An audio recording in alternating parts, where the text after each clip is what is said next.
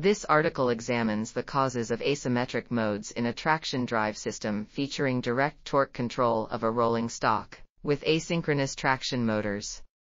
These modes are caused by the asymmetry of the supply voltage system, the asymmetry of the traction motor windings, and transient processes triggered by changes in the inverter supply voltage and variations in the traction motor load.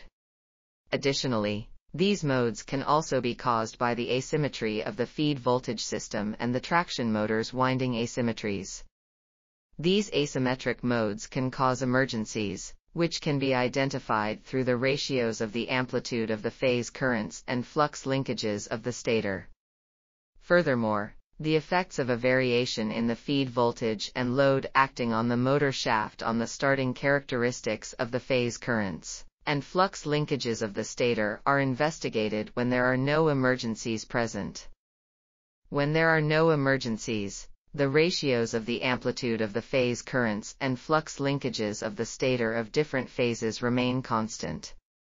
Finally, the amplitudes of the phase current and stator flux linkage are used as diagnostic criteria for identifying and Dian. This article was authored by Sergey Goolak, Borys Liubarskyi, Vaidas Lukoševičius, and others. We are RTCLTV, links in the description below.